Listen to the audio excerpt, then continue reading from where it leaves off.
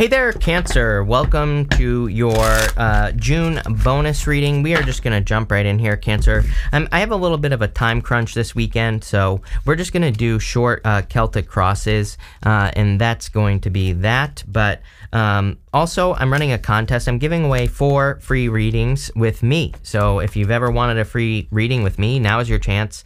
There's a link down below with more details in the pinned comment down below.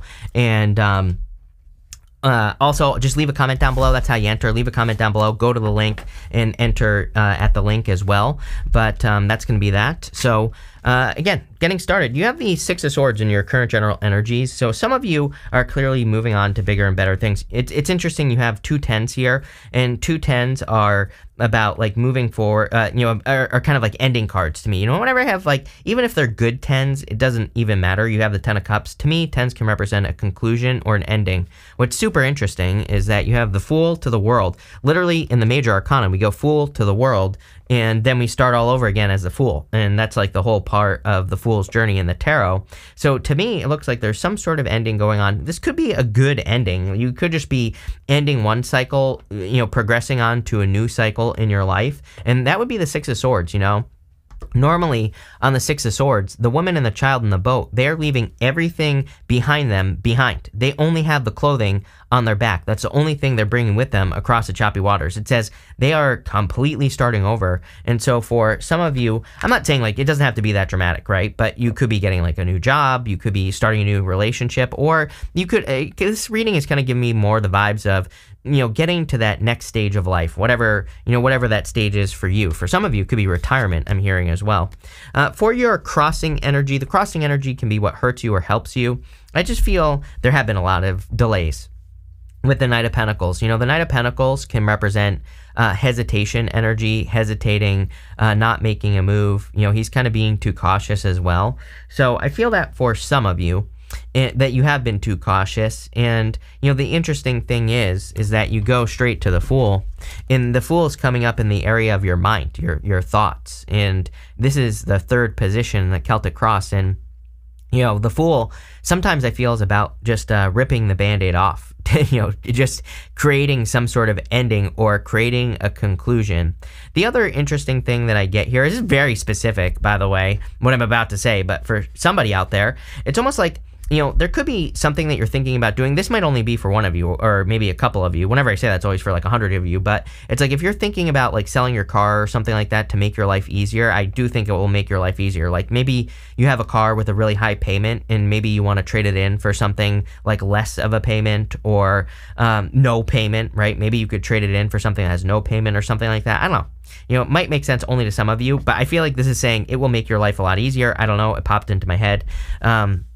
The other thing is if you're thinking about taking a leap of faith towards anything, I would do it right here. I feel amazing about this right here. You go Fool to the World. It's like literally saying taking a leap of faith is going to create like instant success with that world. And then you go to the 10 of Cups here, which is like fortune after difficulty. But the 10 of Cups can also be your happily ever after. So if you're thinking about taking a risk as, but the risk with the Fool is very specific. The risk with the Fool is to have a new beginning, is to create something new in your life. And then I would say this looks very good. This could also be the risk to like move, which obviously that would be a new beginning, but you have that World card there. It could be a risk in love, like, letting a person know that you're interested in them or something like that, but, we'll see. In the area of your foundation, you have the 10 of Wands. Again, this is probably why you have such a strong start over energy here. It's like, sometimes I think if we have a job that is too much, then we just figure, you know what, I'm just going to start all over. I'm just going to go get something new. And that's kind of like the vibe that I get here, is that some of you, it's like something could be like something in your foundation, something that supports you. It just could be too much. It just could have too many responsibilities. And it could be a job. As I always say, I wouldn't just be quitting a job right now. I would make sure you have something else lined up first before you quit. It's just too risky of a time for something like that. I do think this reading is saying take a risk, but, take the risk to go look for the job. Take a risk to, go out on a date, stuff like that. We're not talking about just, up and quitting, right? So make sure to pay attention to that. But, I feel like some of you, it's like too many responsibilities here.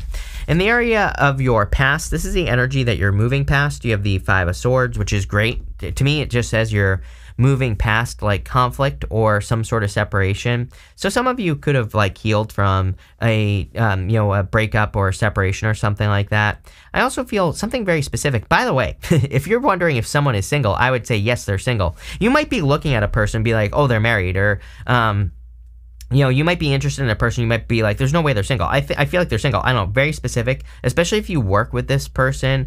Or I'm also getting the specific story. It could also be an earth sign, by the way, because you have that Knight of Pentacles, or Aquarius, Scorpio, Taurus, or Leo with the World card. But I'm also getting, if you are like moving somewhere, or if you're getting a new job and you become interested in like a new person that you've only recently met, then I would say yes, this person is single. Because again, I have a weird story popping into my head about like thinking a person is married or something like that. It literally popped into my head when I picked this card up, but they're not. It could also just be, take it how it resonates. It could be someone else that you are interested in. And I feel like they're healed is what this is saying, is like they're moving past something actually. So, go for it, do what you got to do. For the rest of you, again, I feel like some of you are healing just in general. Next, in the area of your near future, you have the World. Again, love it. The World is a card of accomplishment and success and good things coming in for you. So I feel like there's like some sort of quick success coming in here because we go from the Fool to the World. And it looks to me like you're leaping into a success, or you're leaping into something that's going to be successful very quickly. It's kind of weird to just go from the Fool to the World. It's almost like you're just jumping right into something that is like going to be your happily ever after with that Ten of Cups, or something that's going to be very fulfilling for you. I also feel that, I always say with the World though, here's the thing, is that it's usually not that quick. Like usually there's been, and I mean, it's going to happen quickly, but I think what you need to realize is that you've been through a lot to get to this point. And I think it's important that we honor the things that we've like learned, the lessons that we've learned and things like that, because then we're telling the universe, oh, I paid attention to all those things I learned. So it's like maybe you're working on a business and it becomes successful very quickly here, but it's probably due to like all the years of work. So make sure you're honoring that. Same thing with a relationship as well. It's like you could be attracting someone who's very good or a very solid connection. Obviously, you have the Ten of Cups over the next few months, which is amazing. This is like fortune after difficulty, good things coming in for you. But, it's like I feel like you need to say like, no, I got this because of what I've learned, And when we do that, we get more good stuff. So, I would do that. I am getting that energy. It's like, something I've been working on personally for the past few years is not like just rushing right past a success. Like when I have a success, I really, really take the time to embrace it, celebrate it, and all that other good stuff. Most people are just like, they become successful at something and they're like on to the next thing, like rushing right through it. When we do that, then we're not like honoring the success. We're not like being appreciative of what the universe has brought us. We're saying like, okay, this isn't good enough. Now I need the next thing. So when we take a minute, I think it doesn't even have to be that long. I've been really, again, not to brag or anything like that, but I've been really taking even my small wins. I really take the time to be grateful for it. And like, I take the time out to do it because again, I just think it attracts more of those things. So, that's what I would do. And I would appreciate it. I don't know. It's like popping into my head for some reason. I also feel this could be love. So if you want love, I would definitely encourage you to date at this time. But I don't know. I feel like for a lot of you in the next part of the reading, which is your closest relationships, you have the Eight of Pentacles. This doesn't have to represent just love. It could be just your closest relationships, any type of relationship in your life. But I feel like there's something very fulfilling coming in for you. I also feel like you've really put in a lot of work to be successful, and I also feel you could be attracting a person who puts in a lot of work, and I really feel that here with the Eight of Pentacles. If you're attracting love, I feel it's someone who really kind of like puts in the effort, and I think that'll be very obvious to you. I also feel for some of you that you could be like mastering a craft here, Cancer. If you're going to school, if you are thinking about getting some sort of certification in your life or something like that, sometimes I feel, and I do in your reading right now, that the Eight of Pentacles is an amazing card for like kind of getting a certification or, learning something from people, and that leads to like a certification or something like that. it is popping into my head. I also feel that some of you could be getting money from someone like in your life. It could be like an inheritance, not really a card of inheritance, but based off where it's showing up. I don't know. You could be getting money from someone, especially, I could just be a gift. It's popping into my head. Next in the area of your future feelings, you have the Three of Wands. It did come up in reverse. I don't read reversals. I read intuitively, but it was interesting, so I left it in reverse. And the Three of Wands in reverse would kind of represent no progress, not seeing your ships coming in. But really, I feel it's encouraging you to go on some sort of adventure. I almost feel that it should have been in reverse. It's weird. This deck, like, I don't even know how it got in reverse because I've been very careful with this deck. I haven't dropped it. Usually, if there's a reversal in my deck, it's because I've dropped the whole entire deck or something like that, right? So pretty weird that it was in reverse. And what I would say here is I feel this. I almost like see a wall in front of me here. It's the best way I could describe it. It's almost like you're not going past something or you're not getting enough details on something. We're going to actually clarify this in just a minute, but what I feel here is it's like you almost could be assuming something that isn't true. Like, again, if you're interested in a person, maybe you assume they're married, but they're not. Maybe they'd actually be interested in you. So don't, like, I feel like that's what this is saying, is like the universe wants to bring you something. Usually with the Three of Wands, it's our ships coming in. So I feel like the universe is saying here that it wants to reward you.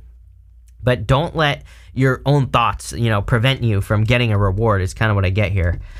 Next, and finally, for your outcome, you have the Three of Pentacles. If you water something, it will grow. Like, literally, on this card, he is watering these Three Pentacles here, Cancer, and they are growing. So I feel like there's something that has a lot of growth potential or that will be growing in your life shortly, but you have to put the work in with that Three of Pentacles. Three of Pentacles is a card of quality work. So, I would really focus on whatever you're working on. It doesn't even have to be business. Could be a relationship. I would focus on the quality. And with the Six of Swords and the Knight of Pentacles, you have the Six of Wands. Crazy. Pisces had 2 sixes in the middle here as well in the first position. 2 sixes, I love. If you've been watching me for a while, you know I love 2 sixes. It's like confirmation for your path. So, I feel like this is saying that you're going in the right direction and that you need to keep pushing forward. There's like some sort of victory coming in for you here as well. With the Fool card in the area of your thoughts, you have the Seven of Wands. 2 fixed, right? Seven of Wands is a card of conviction.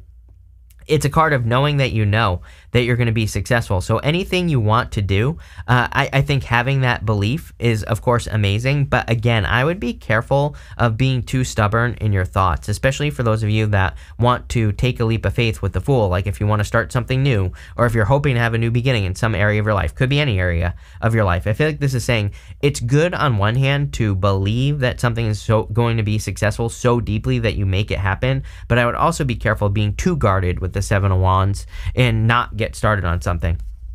With the Ten of Wands, you have the King of Wands here. This is coming up in the area of your foundation. I do feel that all of us need to be more bold and assertive at this time because, of the astrology. So, I think that anything you want to accomplish, that you really have to go for it. You really have to make it happen, which is basically what I'm saying. But going this way, we go World, which is an accomplishment, to that Three of Wands. And Three of Wands can be a card of foresight, right? It's basically a card of seeing the future, but it came up in reverse, which would say that you can't see the future. None of us can. None of us can see the future, really. And, some people might say, Chris, you're reading tarot. That is reading the future, which is wrong. That's a major misconception about tarot. Tarot just reads the energy and provides potential outcomes and also provides opportunities that just have potential. I mean, that's what tarot is. Whether you take advantage of these opportunities or not determines the outcome. So, again, it's not really reading the future, right? But what I would say here is I feel like this is saying, like, don't assume the outcome, right? Like I was saying earlier. With the World, you have the Lovers. I knew there was something about love here. I mean, obviously because we have the Ten of Cups here, but there could be someone you're interested in at a distance. Again, could be an Aquarius, Scorpio, Taurus, Leo. Could be a Capricorn as well with the World card. It could be a person who has one of those signs in their chart, somewhere. So that's basically all 12 signs that I just listed. But, I feel like a choice needs to be made to make this happen. Lovers was traditionally a card of the crossroads. Like, we had 2 choices to make with the Lovers traditionally. And I always say the Lover says pick the new path. So, the whole entire reading is basically saying there's a new beginning coming in for you. With the Ten of Cups, you have the Page of Wands. Someone is going to be very interested in you. I feel like you're interested in someone, So, I don't know, Cancer, if you're interested in someone, I would say go for it. I also feel like this is talking about adventure. If you don't want love, and even if you do want love, you have the World here to this Page of Wands, which would kind of represent like going on a vacation or doing something that you enjoy, or even doing something that you could enjoy, like a vacation or getting out into the world. So I think that would be a good idea. With the Eight of Pentacles, you have the Eight of Cups here. Yeah, walking away from things that no longer served you. There's this like underlying energy here in this reading that's like really saying to me like something about past lessons. I get it on that Five of Swords right here at the beginning of your reading, and I also get it right here as well. I feel like you need to realize that you have learned lessons. What was I saying about that? I was talking about honoring the lessons, right, that you've learned. Again, when we I think when we pay attention to the lessons that we've learned and we tell the universe, thank you for the lesson, I'll pay attention to it, for it in the future, then we can avoid it. I also think that, again, I'm not picking on anyone here, but I get a lot of comments from people that are like, oh, someone broke up with me, I'm never going to have love again. I'm like, okay, great. You're allowing a past, egghead bozo to control your life. That person now controls your life. Someone who broke up with you is now controlling your actions. And it's like writing off love because someone hurt you, to me, is ridiculous because you're giving them all the control, and you're also telling the universe, I learned nothing to look out for. I learned nothing that to pay attention to. People always tell me like that they're blindsided by relationships or a breakup, and it's like there have been moments where like I could say like, oh, where I had a person who told me they loved me, and then like literally an hour later, and then going on and on about how much they love me, and like an hour later broke up with me, right? And it's like I had that, so I was kind of blindsided in my life. But if I think about it, if I stop and I look at the relationship and the first things that this person said to me in the relationship, it was obvious that it was always going to end that way. So I always tell people, it's like, no, we just didn't honor the lessons, right? And I'm one of those people, I take radical acceptance for the things that happened to me, and it's totally changed my life, right? And so, I always say that, I blame no one for this except for myself. So, and it's not even about blame. It's just about honoring the lesson, right? And so that's what I feel like it is about here. It's not about picking on yourself. It's not about turning yourself into a victim or anything like that. It's just about saying, oh, I should have seen this. I didn't learn the lesson. Now moving forward, I'm going to pay attention to the lesson. With the Three of Wands, you have the Page of Cups. Yes, yes, yes. Don't stop yourself from this. This is a gift from the universe right here. I'm telling you right now, this is a gift. It could be love, for a lot of you. If you have your eye on a person, I feel like this person's like a gift, like literally a gift, a dream come true. And I'm not even trying to be clickbaity here. That's really what I feel. If it's not a person, I feel it's an opportunity. It could be both for some of you. It's like there could be an opportunity where you remember what I was saying earlier, where I got this feeling where you could be like moving. And also, that move could be because of like a job or something like that, but maybe you get an amazing job and you meet the love of your life. It's like giving me those like win-win-win type of vibes here. And finally, for your outcome with that Three of Pentacles, you have the Page of Swords. Yes, spying. Are you spying is what I would say here, Cancer. Do you have your eye on someone that you're spying on? Again, it could be an Aquarius, Scorpio, Taurus, or a Leo. Could be any sign, general reading. But, that's what I would say here. I would like, just kind of like go for it. I would also encourage you to like learn as much as you can at this time, just because of the energy that we're in. I feel like learning and educating yourself with the Three of Pentacles is a good idea. You have the Eight of Pentacles and Three of Pentacles, which are like mastering your craft. And I was saying on the Eight of Pentacles, if you're getting a certification, amazing. If you have a job and you have the opportunity to get a certification to increase your earnings, or maybe your boss is like, oh, get this certification, we'll give you a raise, I would do it. All those things are popping into my head. So amazing. But Cancer, this is amazing. Again, a link down below to enter the contest. Make sure to leave a comment as well to enter the contest down below. But really good reading. So thank you for being here, and definitely enjoy your month.